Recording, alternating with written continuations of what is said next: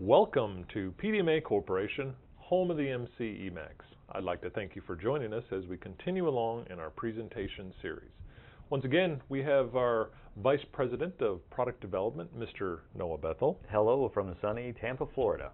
Yes, and I am Todd Gunderson, the Vice President of Sales and Marketing. And Noah, once again, our customers have come through for us. This is very unique to us. It's exciting to actually see a DC drive failure case study, as we just don't see a lot. We don't see a lot because maybe the industry has more AC. There is DC drives are certainly, or DC motors, let's say, are certainly a fading breed, but there's still plenty of them out there, and you know, and they're very critical. They are critical. If they do have them, they're extremely important. And not a lot of people understand DC motors, which is probably one of the stronger variables as to why we don't see very many. People tend to be reluctant to actually apply technology to DC motors. They let them just run to failure, but this is a very expensive decision. Especially, you know, there's a lot less comfort level with our online, with the EMAX side, which is sort of an unapplied portion of the MCEMax technology for DC motors. Yeah, and we're going to go through that EMAX side with this case study. So let's go forward on here. And this, we said it came from a tire manufacturing facility. Our good friend sent that to us. And this is a cold feed extruder. So they feed the rubber into the extruder, and out comes the fabric or the rubber, and in place with the fabric, whether it's steel or just fabric based, we can go ahead and make our tires out of this. It's an amazing process that we all take for granted probably. So one of these and actually we used them quite heavily over the weekend with Hurricane Hermine coming through. Yes, Hermine, you know, we always enjoy living through the hurricanes, and afterwards. You say Hermine, I say Hermine. Whatever it was, it produced a lot of rain. We had to get that rain when we were driving in it. Good thing we had good tires that could push that water through there. Good tires are important. Exactly. So without the CFE, things don't operate. So you can't make tires. Noah, tell us a little bit of how the drive works. Well, for a DC drive, it's interesting. It starts out the same as an AC drive with a three-phase AC signal. And then again, both the AC and DC drive will take that AC signal, let's say at a 60 hertz level, and it'll run it through a rectifier, which basically converts that 60 hertz AC into a 360 hertz DC ripple, as we call it. And then it basically stores that or applies that to the DC bus, filters out as much as it can to reduce the ripple to a certain, you know, kind of a specified percentage, and then that, you know, the final ripple at the end of that DC bus is delivered either to the armature, the field, and or both actually. So that's where the only difference between an AC and a DC drive is. They both get to the DC bus, but it's how it's delivered to the armature in the field versus, let's say, the stator winding of a three-phase AC motor. So it's not a pure DC being supplied to that DC motor. You're taking a three-phase AC, you're going through the whole rectifier and delivering a ripple to the motor from AC. Correct. Now, this DC motor, pretty large size. Yeah, that's not a real small, and especially when you're talking about size, DC for a given horsepower, DC motors are significantly larger than AC motors. 250 horsepower, almost 400 amps. We're talking a big motor pushing a lot of rubber through it. Now, we get into our first examination of the motor. We take the test, September 2015. Everything looks pretty normal, right? It does, yeah. If you were to call our tech support, they're going to look at this data and say, hey, you've got definitely, at each sine wave, you're looking at about 6 pulses, which is the common, you know, that's a thread. If you take 6 times 60, that's 360. So you've got this ripple DC that we're talking about. There is a modulation of that. As you can see that all the 6 pulse, the 360, you know, ripple is varying and modulating.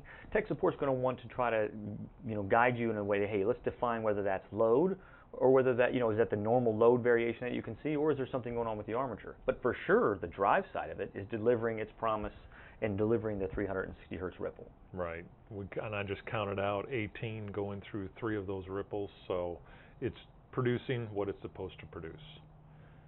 And we look at the DC current spectrum, and what should we see here? Yeah, you know, again, tech support's always going to ask to look at that spectrum because they want to make sure that even though you're counting the 6 per cycle and seeing the 360 hertz ripple DC, if that's the case, running that through an FFT, it should be the dominant frequency. And in this situation, as you can see, we have a big dominant 360 hertz, you know, signal, and it's important not to see the 60 hertz. Even though 60 hertz lives in these type of spectrums, Ideally, through the rectifier and under the DC bus, the 60 hertz is filtered out as much as possible. So now we get to December and we have an issue. We're called out. Let's do some testing. This isn't operating correctly, and we come across this. Big change from September. Oh yeah, we're not even seeing anything close to 360 hertz here. In fact, it looks almost like a sine wave, like almost there's an AC signal being passed through the rectifier. It does look very sinusoidal. You don't even see the 6 firings anymore. It's clearly something's happening to this drive. And what a difference 3 months makes here. We've lost our major 360 hertz signal, but we've gained a pretty large, significant 60 hertz. Yeah, this is a very strong indication that the front end rectification of the DC drive is failing, passing the AC straight on into the DC, what's supposed to be the DC bus. Right, and when that happens, essentially, what happens to that drive? A DC motor operated with AC? Heating, vibrations, strange noises. You're going to hear complaints from operations to say, hey, this motor's not functioning properly. It could be a variety of things based on the configuration, but for sure a misoperation or a strange operation of the DC motor. And we always recommend do a comparison. If there's another motor out there under the same conditions, let's take a look at it. Let's see if it's showing us the same results. And in this case, it's showing us like it was in the September measurement. It's 6 nice little DC ripple going to the drive or to the motor. Good comparison.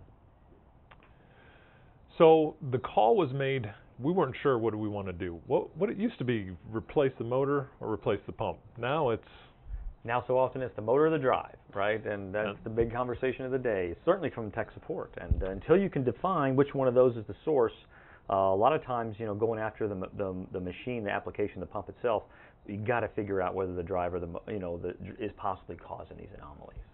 And this was no different. The request was, do we do the motor or do we do the drive? And the technician, thankfully, through his expertise, was able to say, listen, I don't think it's a motor issue. We think it's a drive issue.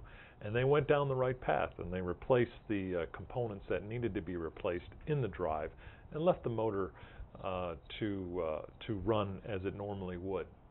And of course, once you make the repair, it's always good to get a post-repair follow-up, and essentially it looks like it did back in September. Back to the original state. And we can see a close-up here, so it actually normalization of this and back to running. Saved a ton of money not going through all the effort of yanking out that DC motor, which is no small undertaking. It requires so much resources and time.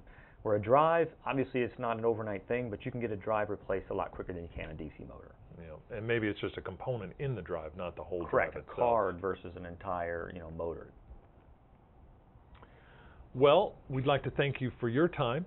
And as always, if you have any case studies that you'd like to share with us, we'd be more than happy to put them together and put them out to our YouTube channel subscribers or to our website.